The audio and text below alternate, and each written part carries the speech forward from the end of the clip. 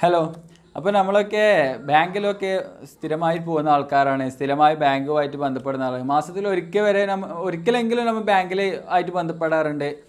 അപ്പോൾ നമ്മൾ പുതിയൊരു റൂള് വന്നിട്ടുണ്ട്, TDS റൂള്. ആ റൂളിനെ കുറിച്ച് നമ്മൾ സാധാരണക്കാർ നിർബന്ധമായി അറിഞ്ഞിരിക്കണം.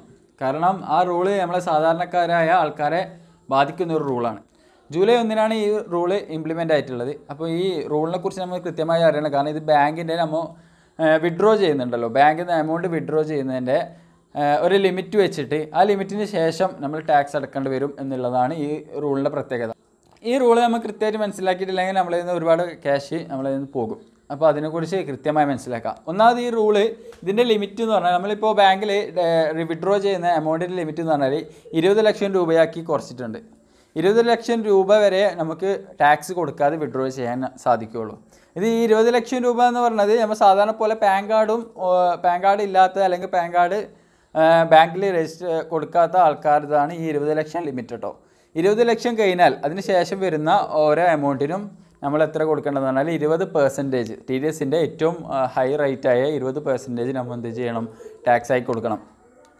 ഈ 20 ലക്ഷം എന്ന് പറയുന്നത് ഒരു ഫിനാൻഷ്യൽ ഇയർ ആണ് കേട്ടോ. അതെന്ന് പറഞ്ഞാൽ ഒരു 1-4 അഥവാ ഏപ്രിൽ 1 മുതൽ മാർച്ച് 31 വരെ, അടുത്ത കൊല്ലം മാർച്ച് 31 വരെയുള്ള ഫിനാൻഷ്യൽ ഇയറിൽ നമ്മൾ 20 ലക്ഷം രൂപ വരെ വിഡ്രോ ചെയ്താൽ, അതിൻ്റെ ഇടക്കായിട്ടോ അല്ലെങ്കിൽ അതുവരെ അതിൻ്റെ തൊട്ട് മുമ്പായിട്ടോ 20 ലക്ഷം രൂപ വിഡ്രോ ചെയ്താൽ പിന്നെ വിഡ്രോ ചെയ്യുന്ന എമൗണ്ടിന്, അതിപ്പോൾ 1 ലക്ഷം ആയാൽ ആ 1 ലക്ഷത്തിൻ്റെ 20% 20,000 രൂപ നമ്മൾ എന്ത് ചെയ്യണം, ടാക്സ് അടക്കണം. ടാക്സ് എന്ന് പറഞ്ഞാൽ TDS അടക്കണം. TDS അടച്ചിട്ട് അതിൻ്റെ സർട്ടിഫിക്കറ്റ് നമുക്ക് കിട്ടും. അപ്പോൾ ഇത് പാൻ കാർഡ് ഇല്ലാത്തവരും അല്ലെങ്കിൽ പാൻ കാർഡ് ഉണ്ടായിട്ട് അത് ബാങ്കിൽ കൊടുക്കാത്തവരുടെ കേസാണ്. പിന്നെ രണ്ടാമത്തെ കേസ് വരുന്നത് പാൻ കാർഡ് ഉണ്ടാവുകയും 3 വർഷത്തിൽ കൂടുതൽ അല്ലെങ്കിൽ 3 വർഷത്തിൽ കൂടുതലോ അല്ലെങ്കിൽ 3 വർഷമോ ഇൻകം ടാക്സ് റിട്ടേൺ ചെയ്യാത്ത ആൾക്കാർക്ക് വരുന്ന ഒരു റൂളുണ്ട്. അത് 20 ലക്ഷത്തിനല്ല അത് വരുന്നത്. അത് 20 ലക്ഷം മുതൽ 1 കോടി വരെ അവർക്ക് വരുന്ന ടാക്സ് റേറ്റ് 2% ആണ്.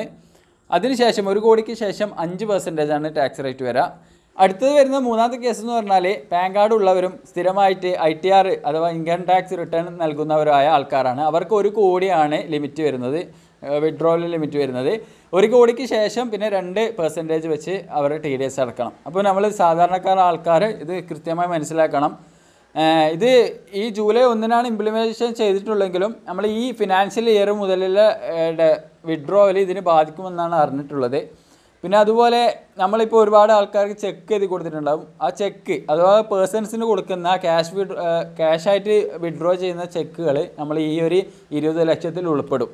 അപ്പോൾ നമ്മൾ ഒരുപാടൊക്കെ ചെക്ക് എഴുതി നൽകിയിട്ടുണ്ടെങ്കിൽ അത് ശ്രദ്ധിക്കുക. നമ്മളെ പാൻ കാർഡ് പെട്ടെന്ന് പാൻ കാർഡ് ആക്കിയിട്ട് നൽകുക. എന്നാൽ അല്ലെങ്കിൽ നിങ്ങൾ 20%ഓളം TDS അടക്കേണ്ടി വരും. പിന്നെ ബാങ്ക് ടു ബാങ്ക് ട്രാൻസാക്ഷന് പ്രശ്നമില്ല കേട്ടോ. ക്യാഷ് വിഡ്രോവൽ ചെയ്യുന്നുണ്ടെങ്കിൽ മാത്രമേ ഈ പ്രശ്നം വരുന്നുള്ളൂ. ഇപ്പോൾ ചെക്ക് ആ പാർട്ടി, ഇപ്പോൾ നമ്മളൊരു പാർട്ടിക്ക് ചെക്ക് കൊടുത്താൽ ആ ചെക്ക് അവർ ബാങ്ക് വഴി മാറുകയാണ്, ബാങ്കിലേക്കാണ് വരുന്നതെങ്കിൽ അതിൽ വലിയ പ്രശ്നം വരില്ല. പക്ഷേ ക്യാഷായിട്ട് അവർ വിഡ്രോ ചെയ്താൽ അത് നമ്മളുടെ ബാങ്കിൽ നിന്ന് വിഡ്രോ ചെയ്തതായിട്ട് കണക്കാക്കിയിട്ട് കൃത്യമായി അവർ എന്ത് ചെയ്യും, 20 ലക്ഷത്തിൽ ആഡ് ചെയ്യും. അപ്പോൾ 20 ലക്ഷം കഴിഞ്ഞിട്ട് പിന്നെ നിങ്ങളൊരു വിഡ്രോ ചെയ്യാൻ പോകുമ്പോൾ നിങ്ങൾക്ക് 20% എന്ത് ചെയ്യണം, TDS കൊടുക്കേണ്ടി വരും. നമ്മൊരു വണ്ടിയൊക്കെ എടുക്കുകയാണെങ്കിൽ ഇപ്പോൾ 8 ലക്ഷം രൂപയുടെ വണ്ടി എടുക്കുന്നതായിരിക്കും. അപ്പോൾ നമ്മൾ ഒറ്റയ്ക്ക് 8 ലക്ഷം രൂപ കയറിയില്ലേ?